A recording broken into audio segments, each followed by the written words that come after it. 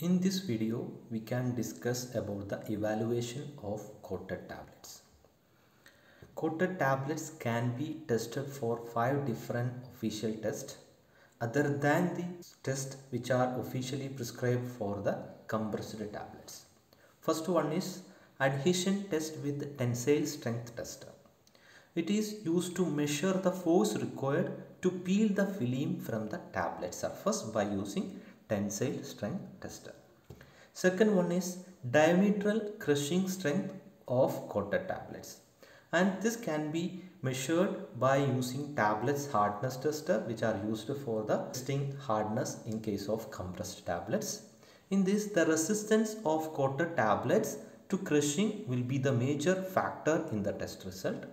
Relative increase in the crushing strength provided by the film and the contribution made by the change in the film composition is measured. Now coming to third test, rate of coated tablet disintegration and dissolution.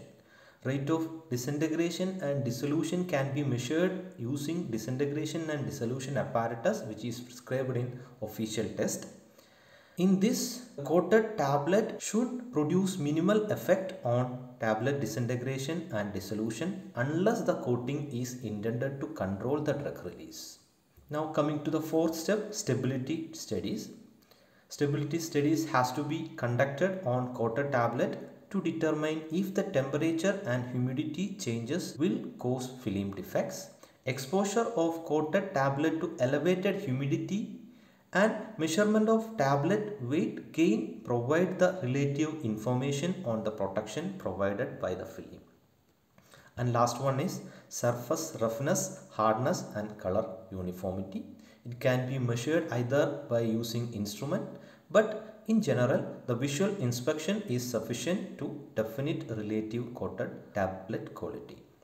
A practical qualitative measure of resistance of coated tablet to the abrasion can be obtained by merely rubbing the coated tablet on a white sheet of paper. In case of resilient film, it will remain intact and no color is transferred to the paper. But in case of very soft coating tablets, which will readily erased from the tablet surface to the paper. So these are the different tests for coated tablets. Hope it is clear. Thank you for watching this video.